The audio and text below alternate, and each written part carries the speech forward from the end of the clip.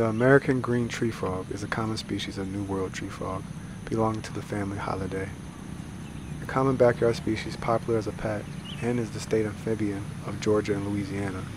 In the U.S., the green tree frog can be found along the Atlantic coastal states from Delaware to Florida, in the Gulf states, in Arkansas, eastern Texas, western Tennessee, and Connecticut, and parts of southern Illinois and Missouri.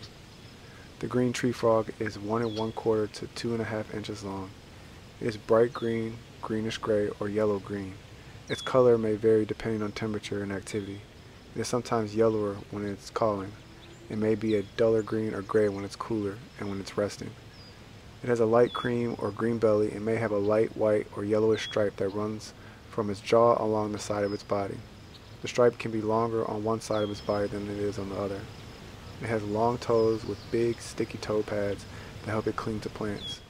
Some green tree frogs have gold spots on their backs. The green tree frog breeds from March to October in southern areas and from April to September in northern areas.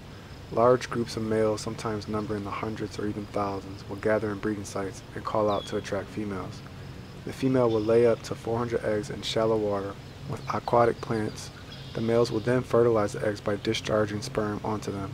Their tadpoles are green with a yellow or white stripe extending from each nostril to the eye. The tadpoles hatch in about a week and become frogs in 2 months. Green tree frogs are generally arboreal and spend much of their lives in trees. They are often seen in suburban gardens. They are also frequently encountered near porch and patio lights throughout the South during warm, wet weather.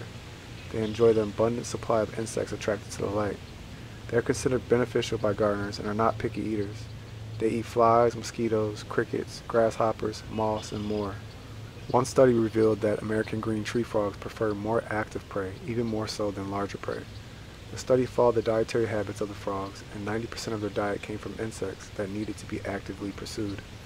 The other 10% were just happenstance catches where the bug was convenient. The frogs are popular pets because of their small size, appearance, and the undemanding conditions needed to take care of them.